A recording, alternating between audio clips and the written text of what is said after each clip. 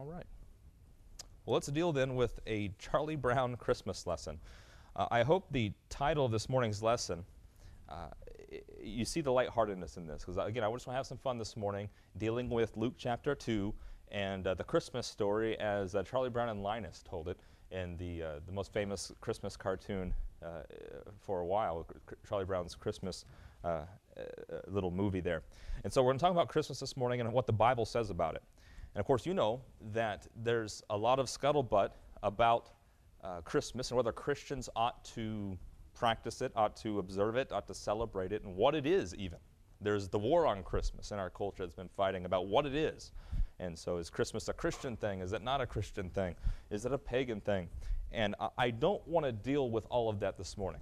Okay, we'll touch on it, but that's not the point of the lesson this morning. I really want to get back to the Scripture and what Christians who say Christmas is a Christian holiday and it's a biblical holiday, what the Bible says about it, if it says anything at all about it. And so there's a lot of confusion regarding Christmas. There's religious confusion about what it's supposed to be. Is it pagan or not? So you have the conversation about is the origins from pagan roots or does it come from the church? And does that mean anything to us today since it's been so long since it first began? Historical confusion. You know, where was the origin of the Christmas tree? Was Santa Claus an anagram for Satan, or is it St. Nicholas, you know, as the song says? And so we talk about the historical things, and there's confusion about that. Then, of course, it's one of the most practiced holidays by the world as well. And so that adds to the confusion because you have the worldly secular observance of the day. And so Christians who say this is a Christ day, it's Christ Mass, now have the added confusion of, well, there's people who don't believe in Christ at all, who are very Christmassy. In fact, Charles Dickens said in his novel about A Christmas Carol that if you're going to observe Christmas well, you should avoid the religious part of it. Those who observe Christmas well do it without all the religious division. And so is that how we observe Christmas? Because it seemed like he was pretty happy in the Christmas Carol. And so you have all this confusion about what it is and how to respond to it. And so the origins, where did it come from? Okay, the Catholicism. We know Christmas, the word, comes from the Mass of the Christ. And who doesn't know that, right? And the Mass, of course, is a Catholic thing in which they think that the cracker turns into Jesus' blood and they eat it for salvation. And that's wrong. But that's not what you do on Christmas. That's not what your family has done on Christmas, right? And so what about the Catholicism and the influence on that? Saint Nick and the saints and the days that we observe, or not we, but that are observed in Christianity, are Catholic days of obligation. And so why are there 12 days of Christmas? Because there's 12 days between one Catholic day of obligation and another Catholic day of obligation. And so it's just a mess. So what do we do about that?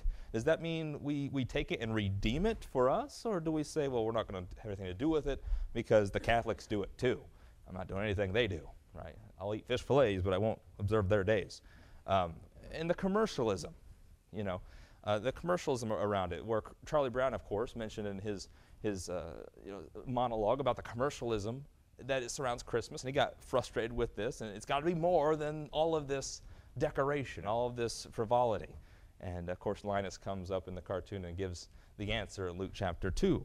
And so what do we do with all that? The Catholicism, the commercialism, the confusion, that ought to be enough, actually, for us to consider the day as something not something we should esteem.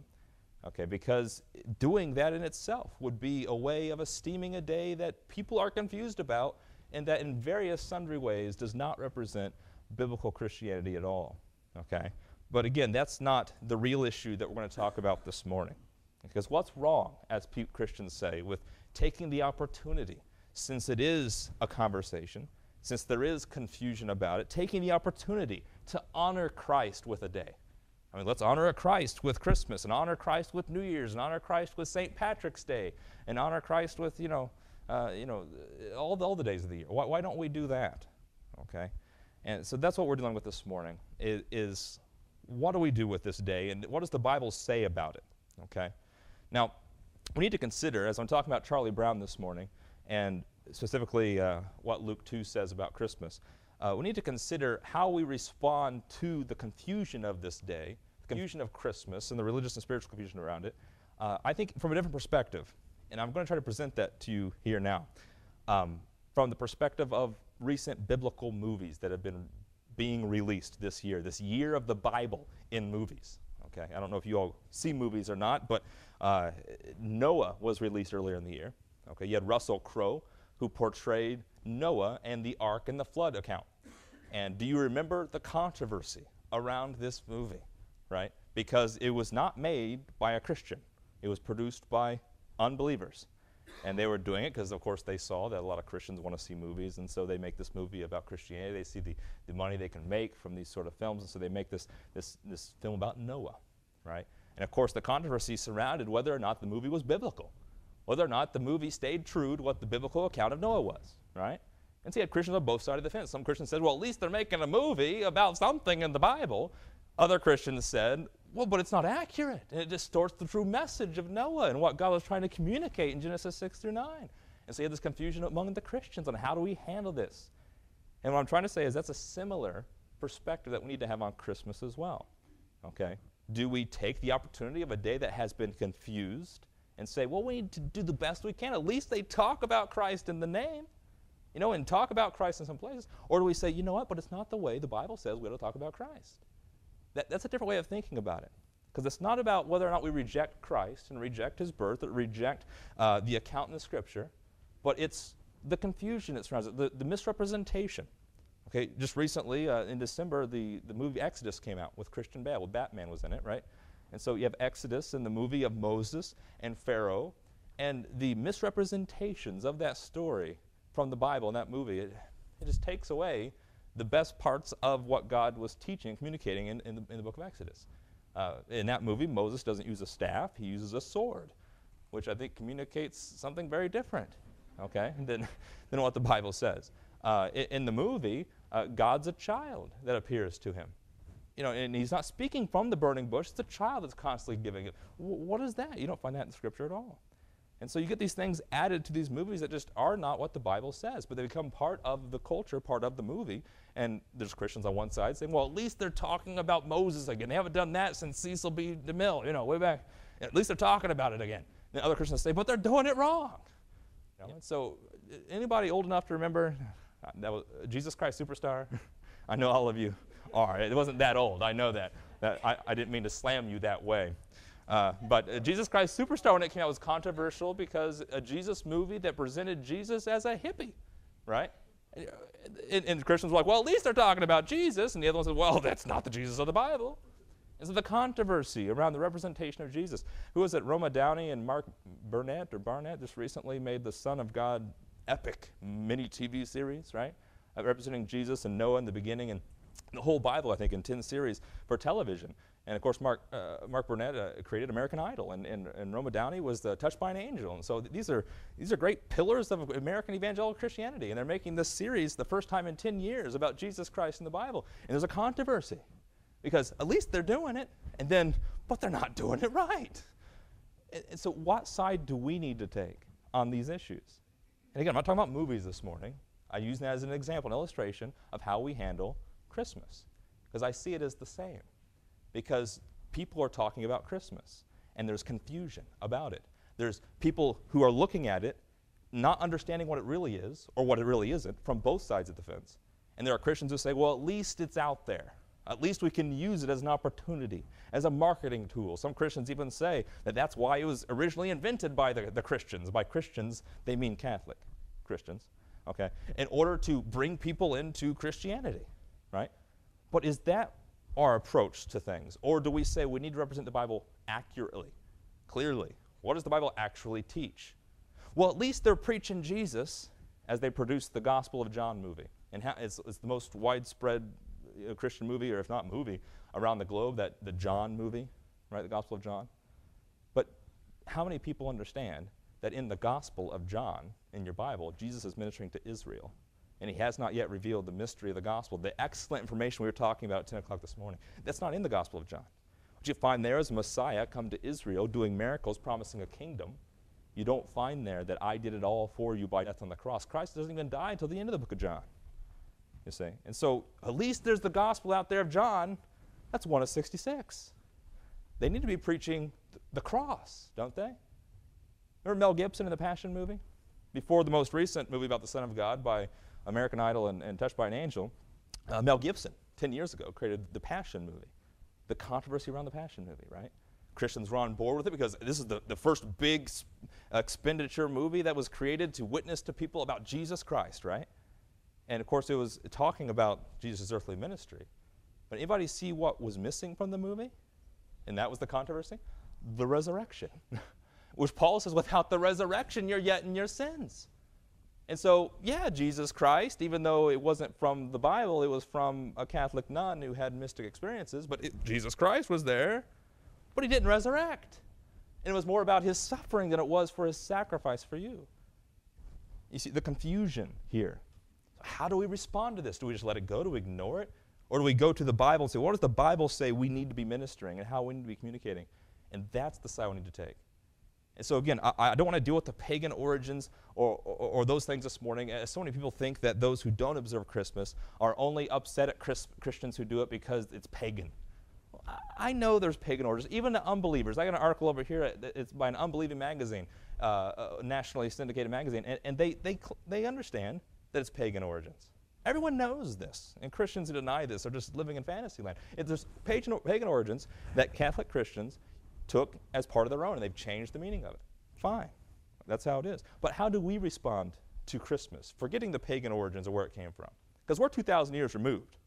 We're thousands of years removed from the origins. It's been going on for a while, okay? And as Kirk Cameron made known in his recent movie endeavor, Saving Christmas, right, is that even though it was originally pagan, it's not anymore because we've been doing it for centuries. And there's some truth to that. I don't think people go home. I don't think you go home and worship an evergreen tree, do you? That's not what I did growing up. I had Christmas trees growing up. I didn't worship the evergreen tree, the god of Odin, But that's not the concern this morning, okay? The concern I'm talking about this morning is how we approach Christmas and whether or not it's representing the Bible accurately, or is it a misrepresentation, okay? So it has nothing to do with the origins of it, nothing to do with the Catholicism of it this morning, even though we could talk about those issues. It's what does the Bible say about Christmas? Okay, and that's why I titled it Charlie Brown Christmas, because of all the little stories and movies and Frosty and legends that circulate around Christmas, adding to the confusion. Charlie Brown and his little cartoon there by Charles Schultz, a good Church of God Anderson, Indiana believer, he showed the commercialism with humor and everything in Charlie Brown, and he just wants to know what Christmas is all about. And Linus dims the lights. He goes up on the stage. You've seen the movie, right? And he starts reading Luke chapter 2. Unto you is born this day in the city of David a Savior, which is Christ the Lord. And he reads Luke chapter 2. He walks on the stage and says, that's what Christmas is all about. It's about the birth of Jesus Christ, right? And Linus, representing the evangelical Christian, says Luke 2 is what it's about. Luke 2.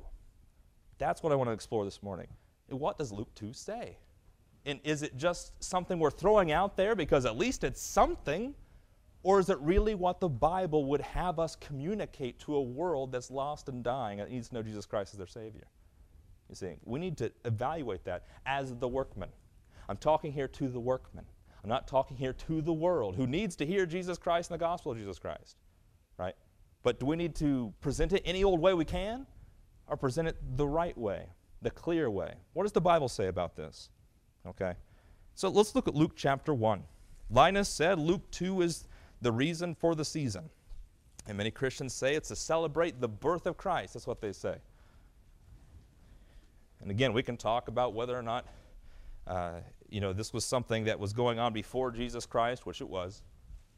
But let's deal with the issue that Christians want to make it, which is that it's the birth of Jesus Christ. We're celebrating our Lord's birth. Surely that is something to respect and to honor. We're in Luke chapter 1. Before we get to Luke 2, we need to get some context. You say, context? Dad didn't spend that much time reading Luke on Christmas Day. That's why we're Bible students, you see. That's what is fitting of workmen, that we just don't pull little snippets out of the Bible and throw them out there because maybe it'll work. We understand the context and what God's purpose is. And so before Luke 2, of course, is Luke chapter 1. And Luke is writing, of course, this account of what he calls the gospel of Jesus Christ, or he doesn't call it the gospel of Jesus Christ, but rather the account, the history of the things that happened regarding Jesus Christ. And he's writing it to this gentleman named Theophilus. People debate about who this guy is. He could have been a high priest. He could have been a fellow Jew or somebody, that he was communicating the story of who Jesus Christ was, what he did, all the way to his death and resurrection, and through that to the Acts of the Apostles. Luke wrote the book of Acts as well. So Luke is telling the whole story. He's not stopping at the death and resurrection as Matthew and Mark do and John. He's going beyond that in the book of Acts and explaining what happened after that, and the Holy Ghost came down, and then there were 12 apostles. Then there was the apostle, the Gentiles, and Paul, and Luke traveled with Paul around ministering the gospel of the grace of God. So Luke begins this whole story in Luke chapter 1 with a guy named Zacharias. Okay, this is where he begins that. And in Luke chapter 1, verse 5, it says, "There was in the days of Herod, the king of Judea, a certain priest named Zacharias of the course of Abiah, and his wife was of the daughter of Aaron. Her name was Elizabeth. They were both righteous before God." We talked this morning about being justified freely by God's grace through the redemption that is in Christ Jesus, Romans 3:24. Okay? But we're in Luke 1, verse 6 right now. We're not in Romans chapter 3, verse 24. And we know in Luke chapter 1, in the context of Zacharias and Elizabeth, John the Baptist wasn't born yet. Jesus wasn't born yet. Paul was still Saul, and he was not saved by God's grace yet. The mystery had not yet been revealed. In Luke 1, verse 6, it says, "They were both righteous before God, walking in all the commandments and ordinances of the Lord, blameless." These people were living under the law. Zacharias was a priest in the temple, doing ministry in Israel's temple. And he was counted righteous because by his faith he did the works that God required. That's what the law taught. By faith you do what God says. And God said then to go to the temple, offer your sacrifices, do the commandments. And Elizabeth and Zacharias were doing that, and thus they are called here righteous, walking in all the commandments. So hopefully, you don't hear about this stuff in the Christmas story. Linus didn't read Luke chapter 1. He read Luke chapter 2. It sounded a lot better. But this is the context of Jesus' birth. Paul says Jesus was born, made of a woman, under the law. In Luke chapter 1, verse 7, they had no child because that Elizabeth was barren, and they were both now well stricken in years.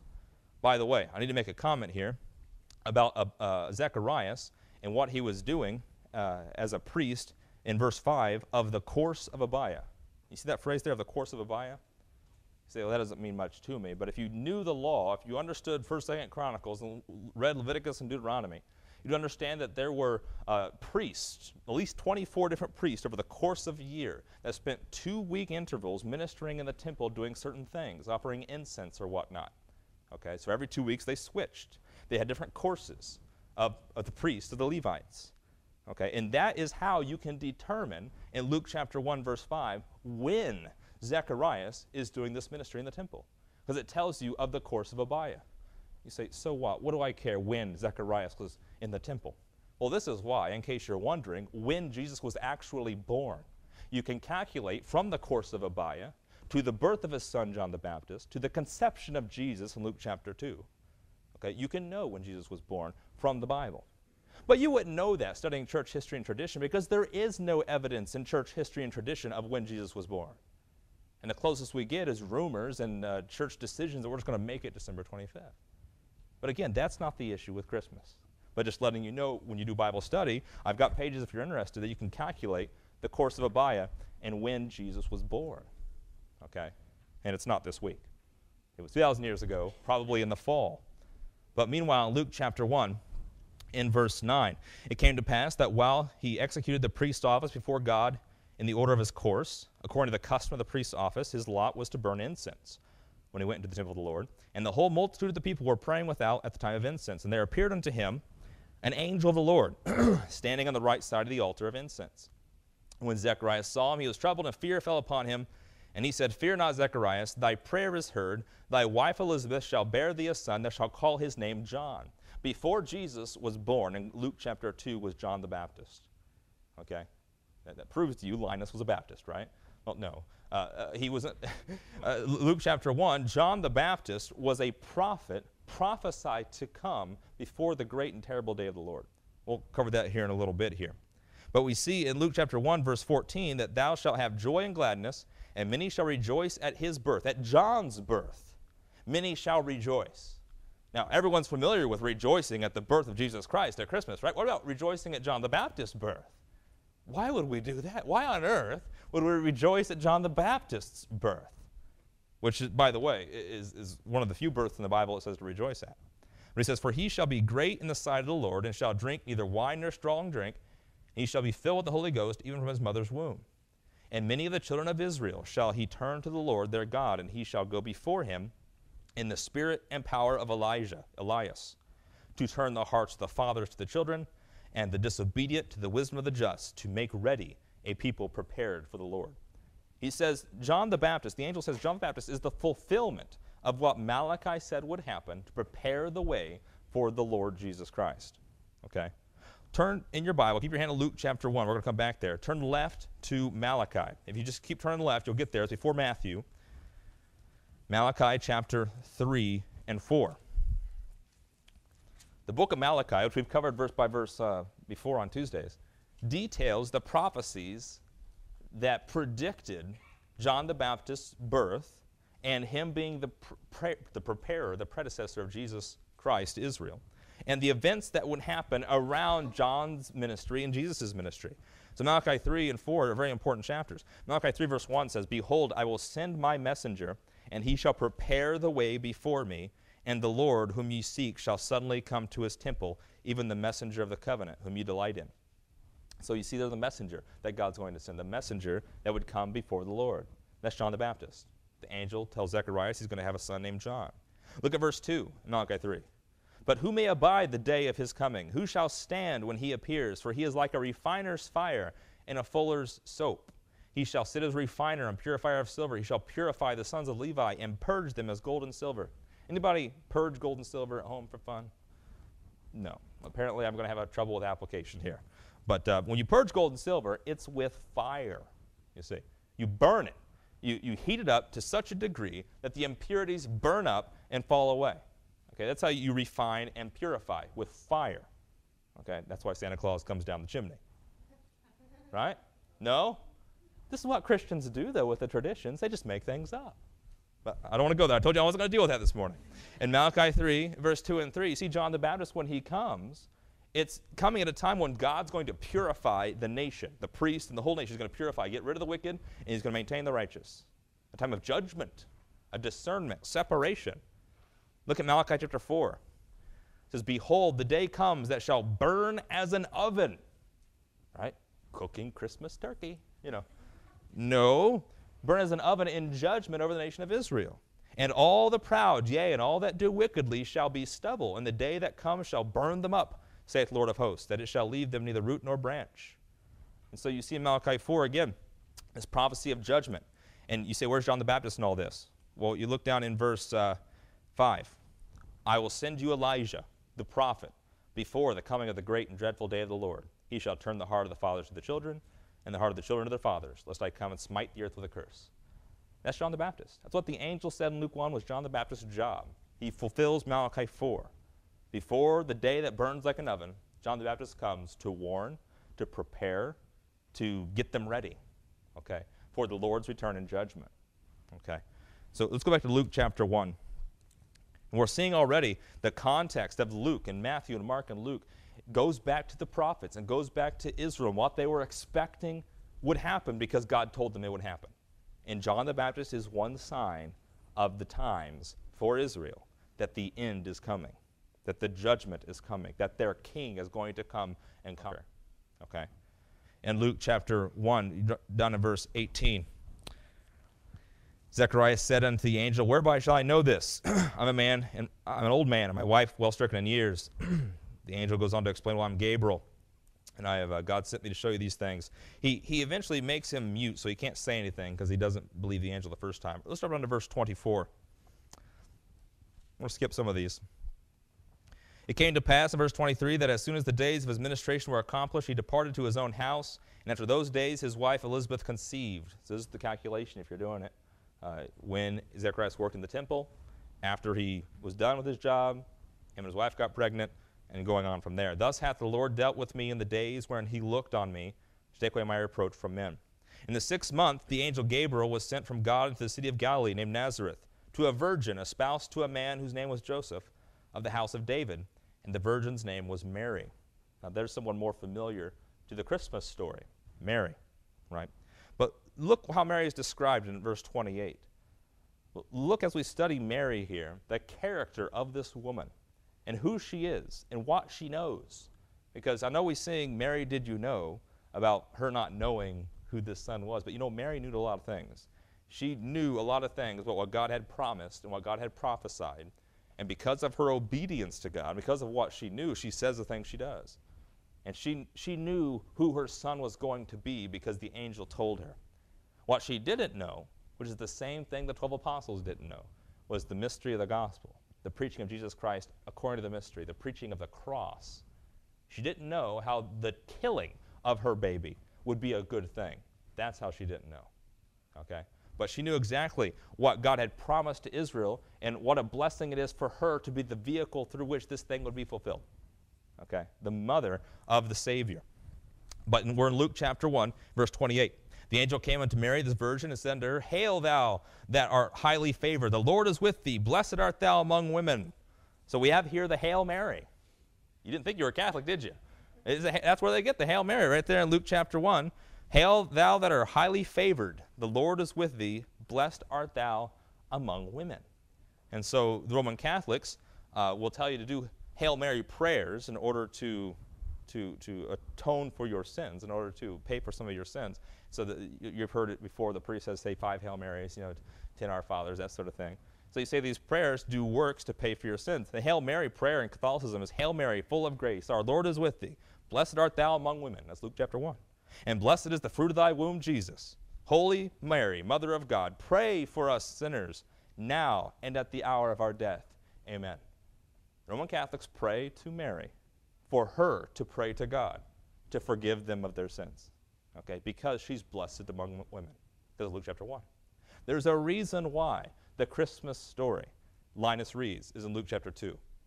Okay, and that's because Christmas, which again originated from paganism originally, but was taken over by the church, which are Catholics in the past, okay, they honor and revere Mary. And Luke chapter 2 reveres Mary.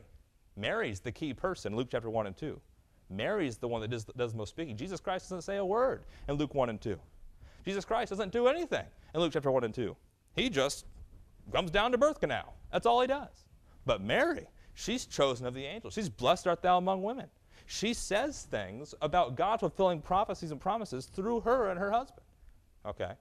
So she's the character in Luke chapter 1 and 2.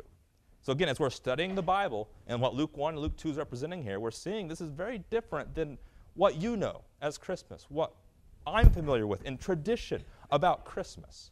It's not Christmas, you see. And yet Christians repeatedly say the Christmas story is in Luke chapter 2. When they know full well that that's not what people mean when they say Christmas. Even when they are well-intentioned to say we need to honor Christ and celebrate his birth, they know they're not doing it the way the Bible says. In the same way when Russell Crowe, and he's doing the ark, and they make him a murderer, and they have giant rock aliens in the movie. That's not what Genesis 6 through 9 says happened with the flood. You know, it's out there, I guess, but it's not accurate. It's not what the Bible says, you see. So we're celebrating Jesus and Holy Mary, right? Well, yeah, I can find verses in the Bible that talk about that, but that's not what it intended to do. He wasn't presenting Mary here as a mediator, as the Catholic teach.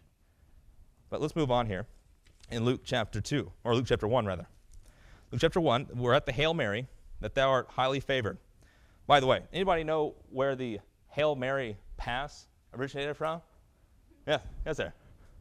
Roger Staubach, yeah. Back versus the Vikings, playoffs, right? Throws this unfathomable pass, and it happens only by divine intervention. And he's a Roman Catholic, Roger Staubach, and so when asked about it later, he said, I said a Hail Mary, and I just threw the ball. People have been saying it ever since. Do the Hail Mary pass. Why? Because it ain't going to happen unless God does something, right? And even then, it probably won't happen because we know God doesn't answer your prayers, right? But, it's a Hail Mary. We'll do 5 of them if we have to. But, yeah, it's just an interesting little tidbit there. It's Roman Catholic. But how many people would know that? You're playing football, everyone does the Hail Mary pass. Just go long. I'll just heave it up there. But it came from Roman Catholics. Meanwhile, a lot of things come from Catholicism that we're not aware of, and we deal with it every day. The folks who say, well, you say you shouldn't observe Christmas because it's pagan. Well, that's not the biggest reason why I say that. But I know there's lots of things pagan in our culture. The days of our week are pagan, right? And I put those on my calendar, Monday, Tuesday, Wednesday, Thursday. They're all named after pagan gods. Who doesn't know what days of the week are, right? That's not an evil thing as we use them. But that's not the point we're dealing with this morning, whether or not Christmas is biblically accurate. Let's just deal with that. Not about all the other stuff that confuses people. Is it biblically accurate? Because if people are going to be reading Luke 2 this Christmas around you who know the Bible ought to at least say, well, let's represent the Bible accurately. Let's not gloss over what the Bible is saying in Luke 2, Luke chapter 1. Because we're opening the Bible, we're reading the Christmas story. What is it saying? Okay, nobody thinks about that when they read it. It becomes a tradition. They read into it what isn't there. Okay, we need to do better as Christians than that. Okay? But meanwhile, Luke chapter 1. Luke chapter 1 in verse or 28, Hail Mary, 29. When she saw him, she was troubled at his saying, and cast in her mind what manner of salutation this should be. And the angel said unto her, Fear not, Mary, for thou hast found favor with God. And behold, thou shalt conceive in thy womb, and bring forth a son, and shalt call his name Jesus. By the way, how would Mary find favor with God? How would God find favor with Mary? Would it be because Mary is just, she's a sinner, and God looks at her and says, you know what? You're just the worst little girl. She's a virgin. She knows what God's will is. She's obedient to God's law, you see. She's found favor with God. That helped. Now, I know that we're all sinners. The Roman Catholics don't know that. They think Mary was sinless. They think that's how she found favor with God. But again, this is not something people consider when they're reading Luke chapter 1 and 2, the confusion around this. But in Luke chapter 1, in verse 29, she found favor with God because of her obedience. Behold, thou shalt conceive in thy womb, and bring forth a son, shalt call his name Jesus. He shall be great, and shall be called the Son of the Highest. And the Lord God shall give unto him the throne of his father David. He shall reign over the house of Jacob forever, and of his kingdom there shall be no end. And so you see here what the angel says. And what does he promise? Is he talking here about building up the church and preaching the cross to all those who need God's grace for salvation? He's not. He's talking about your son is going to be a king. That's good news. That's great news. If an angel appeared to you when you had a baby and said, your son's going to be the president, yeah. Especially if God prophesied that that would happen, right? He's going to be the king. He's going to sit on the throne of his father David, and he shall reign over the house of Jacob forever. Wow. Forget the elections. I'll be king forever, right? That's what Jesus is going to be for Israel. And of his kingdom there shall be no end. Now, this is important language to understand because this is not the first time it's been mentioned that the person who sits on the throne of David will reign forever. In fact, this goes way back to the Old Testament. If we turn back to 2 Samuel chapter 7, say 2 Samuel. There's no Christmas story in 2 Samuel. Well, it's part of it, you see. It's part of what's going on in Luke chapter 1 and Luke chapter 2 is this thing called the Davidic covenant, the promise given to David. That's why Matthew chapter 1 starts out, the words in Matthew 1:1 says, the son of David, the son of Abraham. And that's why in Luke chapter 2 the angel said, is born unto you this day in the city of David. That wasn't just a historical trivia they were throwing in there. It's important that Jesus was born in the city of David. It not only fulfilled prophecy, but it was a promise God gave David. And that promise is in 2 Samuel chapter 7. Okay. So in 2 Samuel chapter 7, we see in verse 12, it says, when thy days be fulfilled. Here's God speaking through Jonathan to David, or through Nathan to David. And it says in 2 Samuel 7, verse 12, when your days are done, when you die, thou shalt sleep with thy fathers, is what he says. I will set up thy seed after thee, which shall proceed out of thy bowels, and I will establish his kingdom. And he shall build a house for my name, and I will establish the throne of his kingdom forever. Now, this is a significant promise to David, because before David, there were kings that did not last forever. Saul, namely. Okay? Saul was anointed and chosen of God to be king of Israel, and God cut him down when he disobeyed God's commands. But to David, even though David disobeyed God, God gave a promise to him, a promise, an unconditional promise. He said, David, I'm going to make your throne last forever through your seed.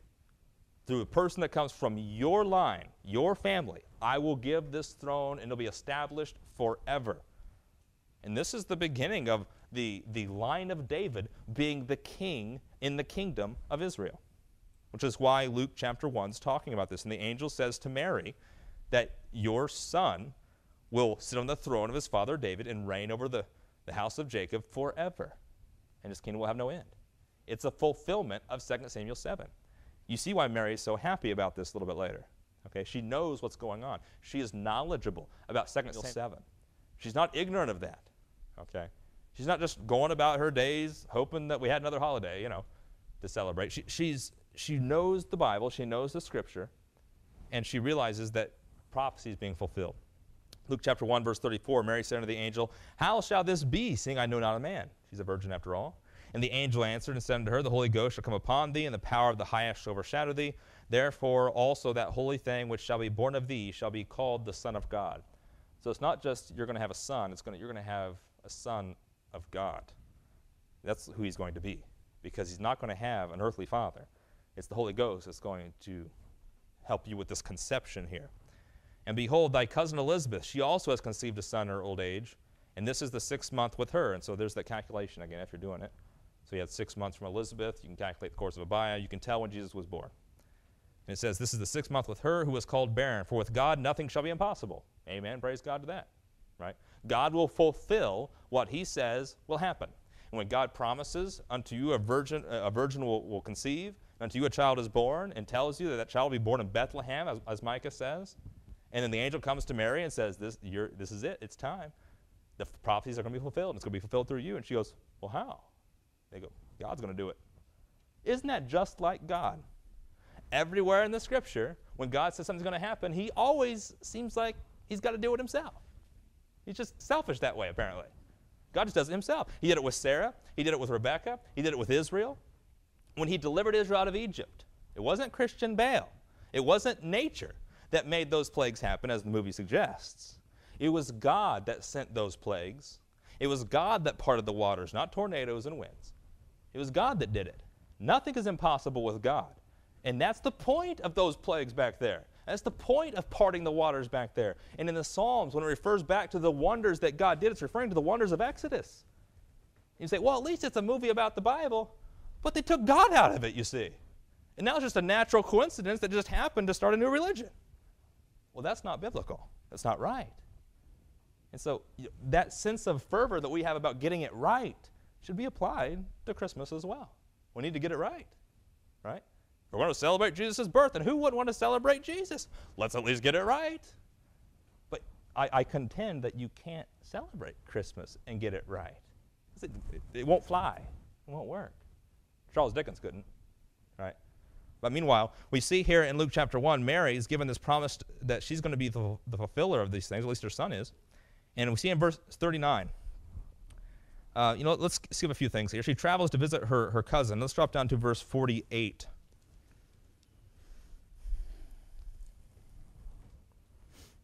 Uh, 45, rather. Elizabeth says, Blessed is she that believed, for there shall be a performance of those things which were told her from the Lord. Elizabeth is blessing Mary. Blessed art thou among women, right? Because she believed what God told her through the angel, that she would have a son that would sit on the throne of David. In verse 46, Mary said, My soul doth magnify the Lord, and my spirit hath rejoiced in God my Savior. God is not a distant God to Mary. God is not a God that she doesn't know or doesn't know what he's doing. God is Mary's Savior. Okay, she knew that from reading the Scripture, knew that from reading Israel's law.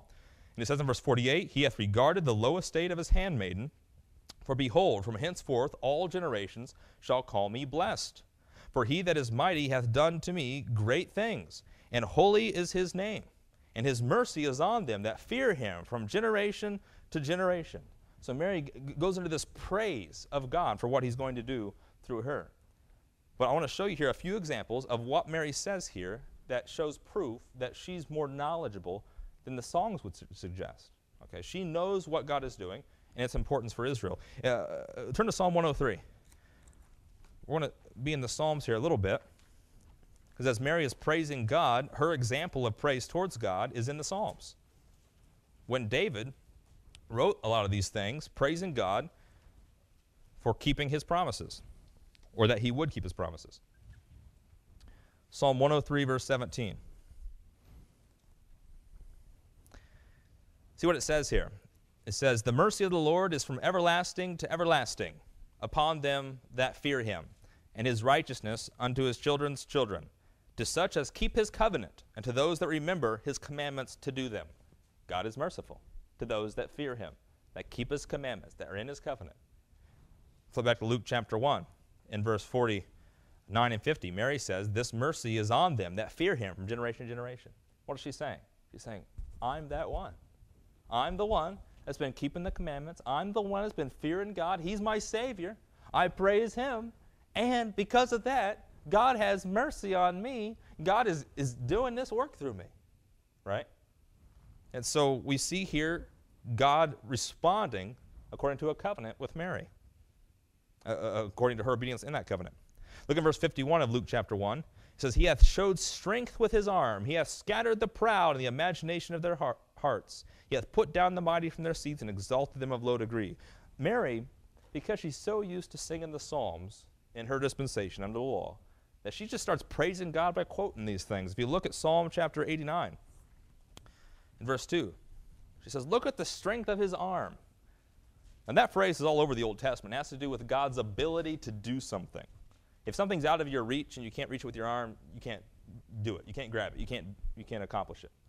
But over and over again in the Old Testament it says God's arm is strong. God's arm is long. He is able to do what he says. And Psalm 89 talks about God's covenant with David, which is what the angel is explaining to Mary and what Mary is praising God for. In Psalm 89 verse 2, it says, I have said, mercy shall be built up forever. Thy faithfulness shalt thou establish in the very heavens. I have made a covenant with my chosen. I have sworn unto David my servant. Thy seed will I establish forever, and build up thy throne to all generations. That's what the angel told Mary would happen through her. In Psalm 89 verse 10, it says about God, verse 8 says, O Lord God of hosts, who is a strong Lord like unto thee? Verse 10, thou hast broken Rahab in pieces as one that is slain. Thou hast scattered thine enemies with thy strong arm. That's what Mary said. Praise the Lord that casts down the mighty and brings up the humble, and his arm is strong. He remembers his covenant. Okay, it's a good praise to praise when an angel comes to fulfill those things. Psalm 89, down in verse 13, it says, thou hast a mighty arm, strong is thy hand, and high is thy right hand. Down in verse 20, it says, I have found David my servant, with my holy oil have I anointed him, with whom my hand shall be established, mine arm also shall strengthen him. The enemy shall not exact upon him, nor the son of the wickedness afflict him. I will beat down his foes before his face. God's going to beat people down for David's sake. And that's what Mary's praising God for, that he remembers. Down in verse 28, Psalm 89, 28, says, my mercy will I keep for him forever, and my covenant shall stand fast with him. God will not, with David, forget his covenant. It's not that when David sinned and committed adultery and murder, like God said, that's it, David, you had your chance, I'm done with you. Now, with Israel under the law, that's how God responded. But to David, remember, he made a promise that I will give you mercy and that your seed will be established forever. There's no condition there. I'm going to do it. So Psalm 89 says God's faithful to do this. Even when David fails and Israel goes into captivity for 70 years, and they come back and they're servants to the Romans when Mary is living in Luke chapter 1, that God remembers the mercy he promised to David and will fulfill what he said would happen and bring a king through David's line. That's what Mary knows. That's what she's praising God for, singing these psalms, because I knew it would happen. After hundreds of years, I knew God would do it, right? That's what Mary's praising God over. So Psalm 89, verse 28, his covenant will stand fast. His seed will endure forever. His throne is the days of heaven. If his children forsake my law and walk not in my judgments, if they break my statutes and keep not my commandments, I will visit their transgressions with the rod. Nevertheless, verse 33, my loving kindness will I not utterly take from him, nor suffer my faithfulness to fail. My covenant will I not break, nor alter the thing that has gone out of my lips. Once have I sworn by my holiness that I will not lie unto David. You see the importance of what's going on in Luke chapter 1? Luke is explaining these things not coincidentally. He's explaining them because the Old Testament talks about a covenant with David that God will keep even if Israel disobeys his commandments. And so when the angel appears to Israel after hundreds of years of disobedience and says to Mary, the king's coming through you. Wow! David was right after all. The Psalms were right after all. The prophets were right after all. God is faithful. Praise be to God that he remembers his covenant and is merciful. And he has a strong arm. Okay. Look at Luke chapter 1 then. Again, Luke chapter 1. in verse 53.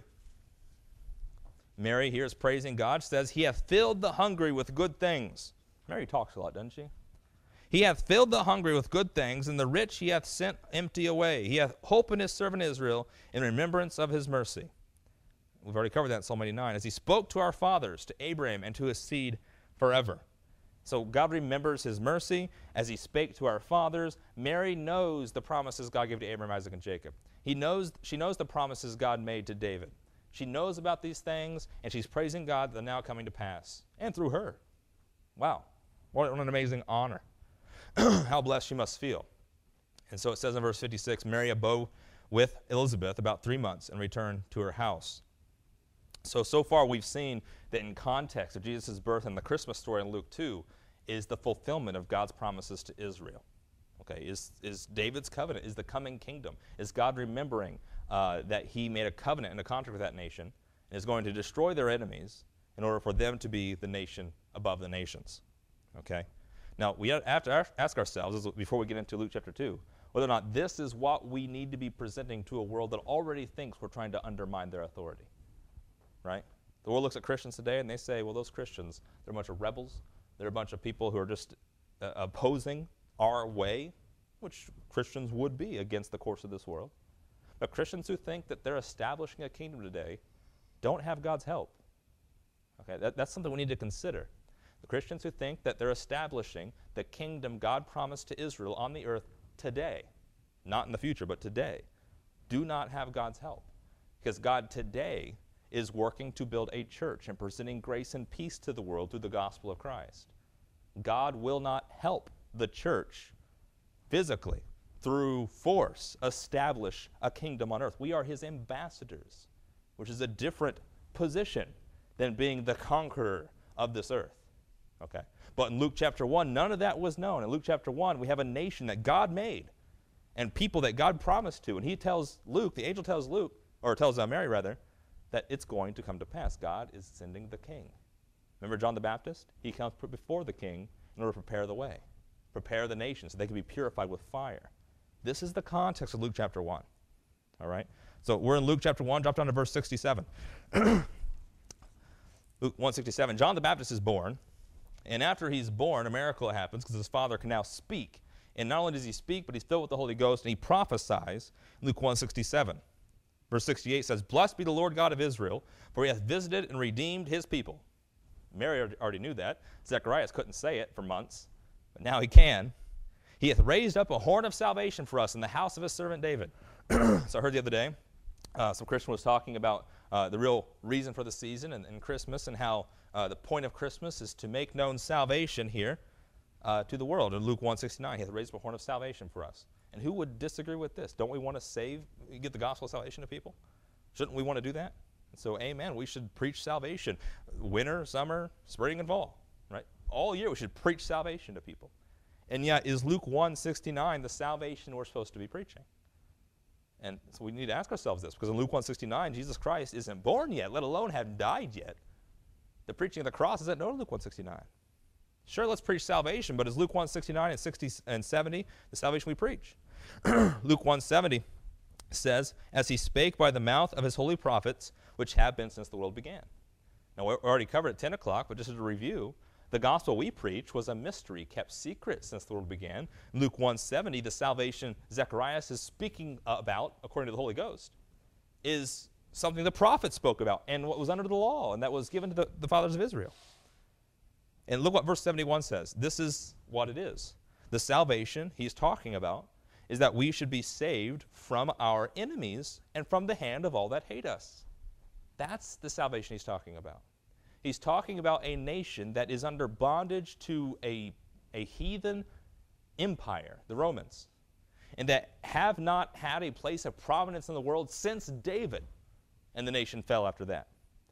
And the salvation Zechariah is saying will happen now through this boy is salvation from our enemies. We'll be delivered from captivity.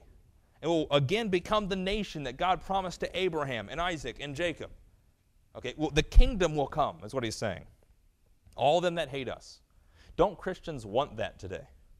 And it's a good intention. Don't we want to be delivered from all them that hate us? It seems more and more in our country there's people that hate us or hate things about the Bible or Jesus Christ. And don't we just want to be rid of that? We want not to be hated. We want not to have to fight that fight.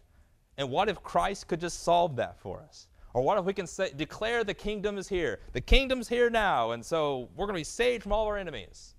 You will be disappointed today. Okay? It's not that God's unfaithful. It's that God's not doing that today. You see.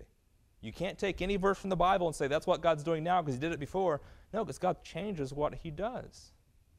And that's what it means to study the Bible dispensationally, or to rightly divide the Scriptures, to make sure the Scripture is in its context. Because if you take it out of context, it causes confusion, and it causes disappointment, and it causes you not to know what God is doing, your ignorance of God's will. And so here, God's talking about establishing a kingdom and delivering them from their enemies.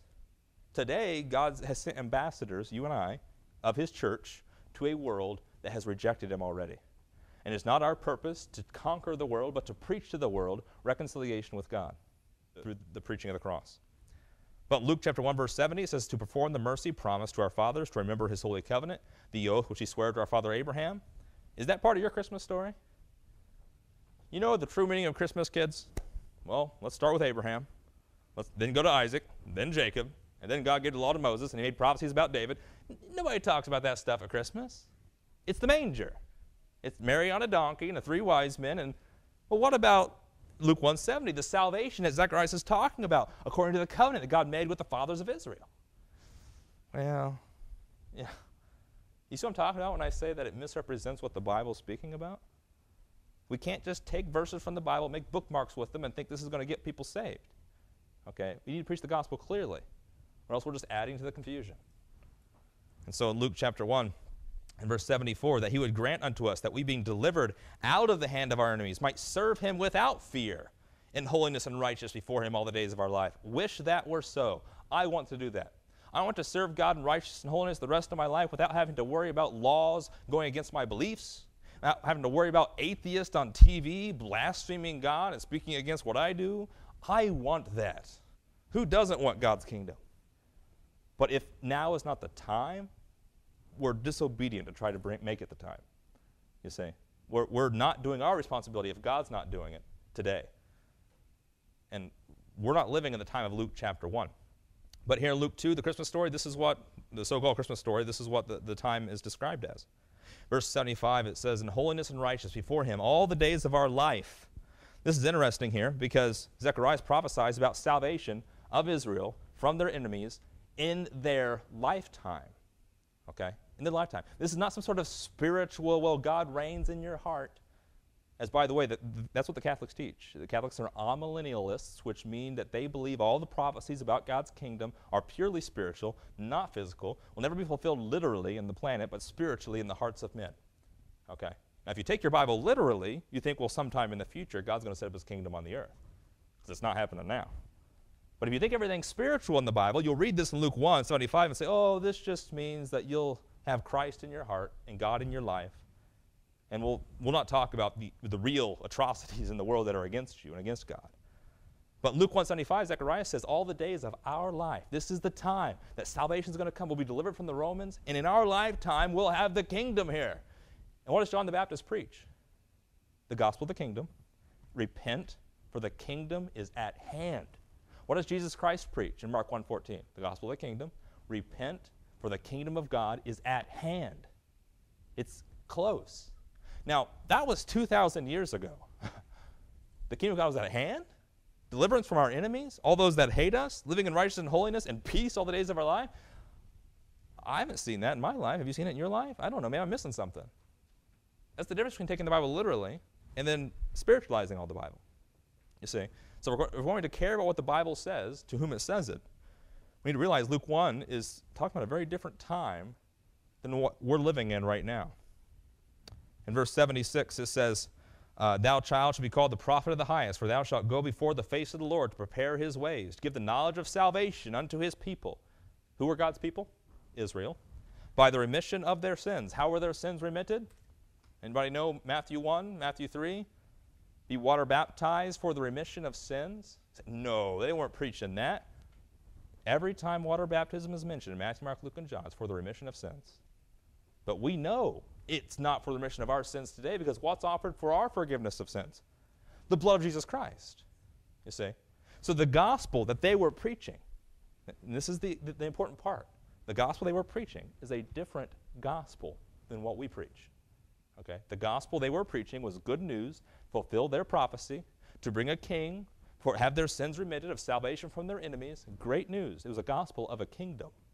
It wasn't the gospel of Jesus Christ's death on the cross, which for some people is a contradiction. How can his death on the cross be good news, right? Well, that's the mystery of Christ. That's the gospel, is that his death on the cross saves humanity by his resurrection, right? And so in Luke chapter 1, they did not know the gospel that you and I preach. Keep your hand on Luke chapter 1 and turn to Luke 18. And you'll see in Luke 18:34, we've covered these verses a multitude of times before. Luke 18:31 through 33. Now, Luke 1 is before Jesus is born, before the Christmas story, right? But in Luke 18:31 through 34, we have Jesus after he is born, and he's able to speak here, which is always better to ask Jesus what his thoughts are than to see him laying there in a manger as a baby, not able to talk. But Luke 18, verse 31, he took unto him his 12 apostles, and said unto him, Behold, we go up to Jerusalem, and all things that are written by the prophets concerning the Son of Man shall be accomplished. For he shall be delivered unto the Gentiles, and shall be mocked, and spitefully entreated, and spitted on. They shall scourge him, put him to death, and the third day he shall rise again. Now, if there's anything in Matthew, Mark, Luke, and John that is the closest to the gospel you and I preach, it's that right there, Luke 18:33. I mean, Christ dying and raising from the dead for your sins. That's exactly where Paul starts his gospel. You thought there were only 4 gospels in the Bible, right? Matthew, Mark, Luke, and John. Actually, it's Matthew, Mark, Luke, and John, and then there's Paul's in 1 Corinthians 15, where Paul says, This is the gospel that I preached unto you, that Christ died for your sins and rose from the dead the third day. Paul begins his gospel where Matthew, Mark, Luke, and John end, you see. But Luke 18:33, this is the closest you get to what Paul says is the gospel he preached for your salvation. And in verse 34, look at the disciples that were around him. Not the unbelievers, the disciples, those who were faithfully following him as the king into a kingdom. They did not understand. They understood none of these things. This saying was hid from them, neither knew they the things which were spoken. They did not understand when Jesus told him, I need to die and resurrect. They didn't get it. What they did get was the kingdom. What they did understand was the king. What they did understand was the Davidic covenant. They understood the prophecies in the Psalms. They did not understand his death and resurrection. Okay. You say, we've heard that before. We've learned right division. We know that they didn't understand the cross. It was revealed to Paul later. But now let's go back to Luke 2, everyone, before we open our presents and read the Christmas story. Okay? Luke 2 does not have the gospel of your salvation in it. Have I properly walked you to that place? Because if I would have said that at the beginning of the lesson, you'd be like, no, Jesus Christ is in Luke 2, right? But have I walked through the place where understanding that Luke 2 does not contain the gospel that saves you today? And so when you go back and read that, you might as well read Deuteronomy 32 or Psalm 15. You say, what's the point of those chapters? Well, you got to read and find out. But they're just as significant as Luke 2. Because Luke 2 does not contain the gospel of your salvation. But Christmas is the greatest Christian holiday, right? It's what the world needs to hear, is the message of Christmas. Okay, where's the message of Christmas, Charlie Brown? Linus says Luke chapter 2. Luke 2 does not contain the gospel that saves the world today, right? It's a misrepresentation of what God is doing today. Let's get it right. You sit around with your family who observe Christmas. They got their presents. You're eating your turkey, eating your food with your family. You know, I don't lose sleep that people celebrate Christmas. I really don't. I love family. I like to eat food. Isn't that what Christmas is about? Linus says it's Luke 2. I think it's about food and family, right?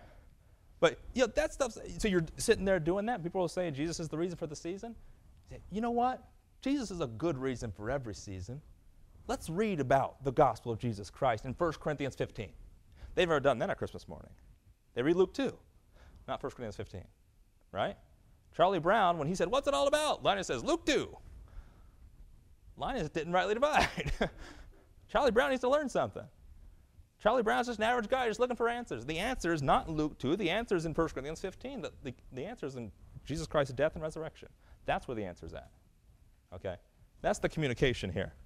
And so you see, surely you can communicate that with people, with your friends, without slapping over the head with pagan traditions and stuff. We know that there's pagan stuff there. We know that it's Roman Catholic and they worship Mary and but they just like Food and Family. They like watching Charlie Brown.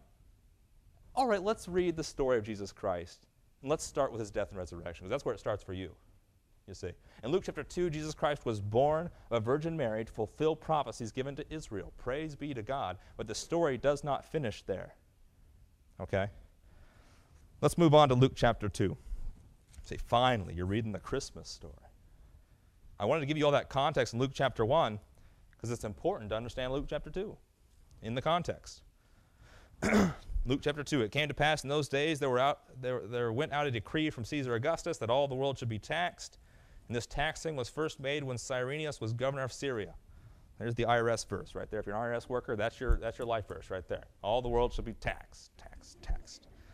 Actually, these two verses tell you when these events are happening. So they're very important if you're one of those chronological people who study the Bible and the dates and when it happened. These tell you that this is a historical event. This happened at a specific time, and those are important for those calculations. But in verse 3, all went to be taxed, everyone to his own city, the city of which their family came from. All right? Now, we don't have laws like that now in the church or in our country, but it used to be in Israel. There were laws that every family was given a piece of land. God promised their land, right? And if people moved out of their land or sold their land, they were required to go back to their land or get their land back ever so many years. That was the law of Israel. So that forever they would have land. There would never be an Israelite that could say, you know what, I had land once, lost it, right? Well, that may have happened a few years, but there would be a time where they would go back to their land. So they'd always get the land, all right? So here David, not David, but Joseph and Mary, rather, who were not living in the city that they came from, had to go back to their city, to the land of their family, of their heritage, to be taxed, because that's how they were collecting the taxes. So Luke chapter 2, we see the very point of Mary and Joseph going back to Bethlehem is tied to the law and their obedience to it. But in Luke chapter 2, Joseph also went up from Galilee out of the city of Nazareth into Judea, unto the city of David, which is called Bethlehem, because he was of the house and lineage of David. This tells us something. You ever seen the Christmas cards where you got a few mountains or hills or something, and you got the silhouette of a woman on a donkey, and you got the guy walking the donkey, and it's Mary and Joseph, right, going to their hometown. Well, you know who else went to Bethlehem? Everybody in Joseph's family, everybody in Mary's family, because they were of the house and lineage of David. They all went back to Bethlehem to be taxed, you see. So if they had lived in other cities, they all went back home. That's a family gathering right there. That's the Christmas story, right? Families gathering together. That's not what people mean, though, you see. But Luke chapter 2, the picture of Mary and a donkey, nowhere in Luke chapter 2 or Matthew chapter 1, the only two places that talk about Jesus' birth, is a donkey mentioned. But, they had to ride something. It wasn't a BMW. So donkeys, right? So this is part of the story that we have nowadays. To be tasked with Mary as a spoused wife, being great with child. And so it was that while they were there, the very first night they arrived, knocking on doors, her water's broken. She's, it's a crazy night. No, actually it says while they were there, the days were accomplished, he should be delivered. Apparently, they got there, got settled into their manger, and then the baby happened. You see, that's not very dramatic, is it? Much more dramatic to say, and they traveled over the hills, and she was got ready to give birth, and suddenly they get there, and there's no place, and they're in the street, and that's not what Luke 2 is talking about, but that makes for a good story, I know. That makes for a good story, but that's not what Luke 2 is talking about. While they were there, the days were accomplished that she should be delivered, and she brought forth her firstborn son. Matthew chapter 1 talks about Mary giving birth to her firstborn, which seems to imply that she had more than one, right? That word firstborn is taken out of a lot of the Bibles. And so they take out the word firstborn, and suddenly you can teach the idea that Mary only had one child ever, and she was a perpetual virgin, because the only baby she ever had was the sinless Jesus. But in the King James Bible, you read about Jesus' brothers and sisters. You read about the firstborn. So maybe there was a secondborn. So she wasn't a perpetual virgin. But I'm going back to the traditions again. I don't want to get there. Luke chapter 2, it says in verse 7, she brought forth her firstborn son, wrapped him in swaddling clothes, and laid him in a manger because there was no room for them in the inn. Well, wait a minute. Did we miss a verse? There should be a verse in there, actually, where Joseph contends with the innkeeper. It must be in another Bible, because it's not in this one. He's not going around from end to end going, hey, you got any rooms left? Got any rooms left? Okay. There's lots of people coming back to Bethlehem that don't normally live there. And so when your family comes to your house, where do you put them? Well, we got the guest room, we got that closet, and I can make the garage comfortable, right? That's what's going on in Luke 2. Is that the rooms are taken up. Joseph and Mary, they're young. We'll put them in the garage. Here's a sleeping bag and a manger. See, that's what's happening here.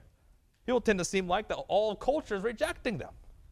Well, that may be so. But again, this is all the drama people put into the passage. And what's going on here is that they're going there. There's no room for them in the inn. That's a foreshadowing is what that is. That no room for Jesus and his birth is a foreshadowing of Luke chapter 9, verse 58, where Jesus says in his ministry, the foxes have holes and the birds have nests. Right? What's he say? Luke 9:58. The birds of the air have their nests, the foxes have their holes, but the Son of Man hath not where to lay his head. What happened in Luke 2 with the no room in the inn is a foreshadowing of Jesus came to his own, and his own received him not. That's what that is. Okay? It doesn't necessarily mean that Mary was a neglected wife and they need to get the CPS out there to, No, in Luke chapter 9, Jesus, when he came to God manifest in the flesh, the world was going to reject him. Specifically, his own nation, his own people, the city of Bethlehem. It's foreshadowing that. That's reading too much past the Christmas story, but that's what that's talking about there. In Luke chapter 2, then, again, back in verse 8, there were in the same country shepherds abiding in the field, keeping watch over their flock by night. And lo, the angel of the Lord came upon them, and the glory of the Lord shone around about them, and they were sore afraid. And the angel said unto them, fear not, for behold, I bring you good tidings of great joy, which shall be to all people. All people it shall be unto. You know why it shall be unto all people? Because when a king comes to Israel and makes a kingdom in Israel, who gets blessed? All the nations. Genesis chapter 12, the promise to Abraham was, I will bless you and those that bless you. And through you, all the nations of the earth shall be blessed. Right? So there's the Christmas story right there, right? That through Israel, America is going to be blessed. Some people believe that still. Right? Going back to Genesis 12. But that's not a Christmas story, is it? That's what Luke 2 is talking about. That it says in Luke 2, verse 10, that I'll bring you good times of great joy, which shall be to all people. For unto you is born this day in the city of David a Savior, which is Christ the Lord. Okay, Christ the Lord. Christ, that word Christ, has to do with the Messiah. It has to do with Israel's promised Savior. In Isaiah, God says, I'm the Savior, there is no other. God will save his people. And Luke 2 is saying, salvation's coming, people. Salvation's coming. And if you're an Israelite, that means the kingdom's coming. That means judgment's coming, according to Malachi 3 and 4. Right? For 2,000 years, well, not 2,000 years, but less than that, amillennialists, the Roman Catholic Church, and others who would like to keep their traditions, think that Luke chapter 2 is talking about us today as well, and that salvation's going to all people. Well, salvation's going to all people, but it's a salvation through Christ on the cross, not through Jesus in a cradle. Okay? But Luke chapter 2, in verse 11, unto you is born this day in the city of David a Savior, which is Christ the Lord. There's about 5 prophecies fulfilled in Luke 2:11 right there. The city of David, Micah chapter 4. Christ the Lord, there's about 100 things prophesying Christ. And unto you is born this day in the city of David to a virgin, Isaiah 7:14. Isaiah 9:6, unto you a child is born, a king is given, the Prince of Peace, Wonderful, Counselor, Almighty God, Isaiah chapter 9. And of the end of his kingdom there will be no end, Isaiah 9 verse 7. So we're living in a time of great Christian prosperity, right? Where God's kingdom is all over the planet. That's why they're cutting people's heads off over there. No, ain't it? So when the angel said in Luke chapter 2, this shall be the sign unto you, you shall find the babe wrapped in swaddling clothes, lying in a manger, and suddenly there was with the angel a multitude of the heavenly hosts, praising God and saying, glory to God in the highest, and on earth peace, goodwill towards men. That's what Christmas is about, Charlie Brown. If that's what Christmas is about, Charlie Brown, we've been failing. Christmas fails us if that's what Christmas is all about. Because I know we love Jesus Christ, and you know what? We should love what he did for us on the cross. He's our Savior, as well as Israel's. But in Luke 2, verse 14, peace on earth is not here. Okay? Peace on earth is not here, especially when you turn 10 chapters later in Luke chapter 12, verse 51, and you hear it from the baby's mouth. The baby who became a man in Luke chapter 12:51.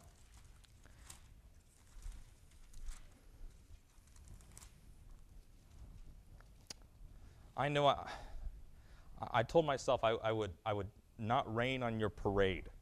And I know that saying that there's not peace on earth isn't rain, because the good news today is that you can have peace through Jesus Christ, Romans 5 verse 1, by faith in the gospel, which is that he died on the cross for your sins. He rose again for your justification. But there's not peace on earth. There's peace you have with God. That is good news. Preach that, right? But Luke 2 is talking about peace on earth. Luke 12:51, Jesus said in his earthly ministry to Israel, suppose ye that I came to give peace on earth? Now, I don't know who he's talking to here. Maybe he's talking to the angels, because that's what they said was going to happen. And by the way, they were right, those angels. Peace on earth would come through this king, right? But it did not happen in Luke chapter 2. It didn't happen in Luke chapter 12. It didn't happen in Luke 24 when they killed the Messiah. That's not exactly peace when they kill the king of peace. Not really peaceful there. When Jesus is born and the wise men come and tip King Herod off that the Savior is coming, and King Herod kills every baby 2 years and younger, goodwill toward men. It wasn't fulfilled then, you understand. Angels were saying that because this is the king that will fulfill it, but it wasn't fulfilled then. And it hasn't been fulfilled for 2,000 years. Jesus was born. That was fulfilled. The kingdom come, peace on earth, goodwill toward men, hasn't happened in 2,000 years. It's a future fulfillment from now. Okay? So we can preach this as, praise God, he's going to bring his kingdom in of righteousness, but it's not happening today in 2014. It's not happening December 25th, 2014. Okay? So you see there's a context that Luke 2 fits in. And peace on earth isn't what was happening. You say, well, it was that day. That day there was peace on earth. And so every Christmas we stop our fighting and we all have peace with each other. Well, that's a great sentiment. And we should do that. Be nice to each other. Be kind to each other. But, the reality is that the next day is different. Next week is different. The next month is different. There's not peace on earth anymore. Right? What people need to hear today, more than that Jesus was born, was that Jesus died for your sins and he raised again for your justification. That's the gospel of salvation they need to hear. Okay? And that's the Jesus Christ we need to preach to them. The Jesus Christ that was only born is not the gospel of salvation. It's incomplete. It's not finished. In Luke chapter 2, we're going back then to try to finish this up. Chapter 2, verse 15. It came to pass, as the angels were gone away from them into heaven, the shepherds said to one another, let us now go even unto Bethlehem, and see this thing which is come to pass, which the Lord hath made known to us. The shepherds said, hey, something has come to pass. Something has been fulfilled. Let's go see the fulfillment. Prophecy is not being fulfilled today. It was fulfilled 2,000 years ago in the birth of Jesus Christ, but it's not being fulfilled today. In verse 16, they came with haste. They found Mary and Joseph and the baby lying in a manger. When they had seen it, they made known abroad the saying which was told them concerning this child. Verse 18, they heard, all that heard it wondered at those things which were told them by the shepherds.